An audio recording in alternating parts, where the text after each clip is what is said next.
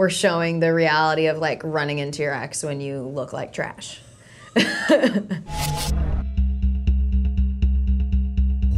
In her mind, she's giving it a full go with Ben. I think with Pinstripe, there's always that crazy chemistry there, so I think that it's always difficult because they are so, you know, back and forth banter, and there is that attraction and that chemistry there. I thought you would be avoiding me. Oh, please, Sloan. You flatter yourself.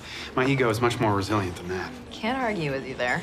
How do you try and maintain a friendship with somebody that you have crazy chemistry with and that you've been intimate with in the past? So I think as much as she's trying to have the full thing with Ben, I think it's going to be interesting to see the dynamic of her and Pinstripe and what that leads into. I'm not getting the job. Yeah, apparently they're doing a big push for diversity. That's a good thing though, right?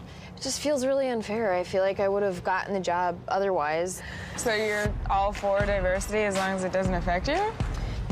We're dealing with privilege in next week's episode, and I think that's important because I think especially people who are white, they have a lot of privilege and sometimes they're unaware of that. And so to have the scene where Jane, even though what she's saying is just coming out of frustration and I don't think she really means it, I think it's a lesson in awareness and being aware of the privilege that you have. What I love about it is it shows the gray area that there might be. It shows how to have that conversation among friends and how do we have the difficult conversation and have it be mature and see each other's points of views. It's a really great episode, and we were very delicate with it and wanted to make sure that we were telling it appropriately. So I'm excited for everyone to see it.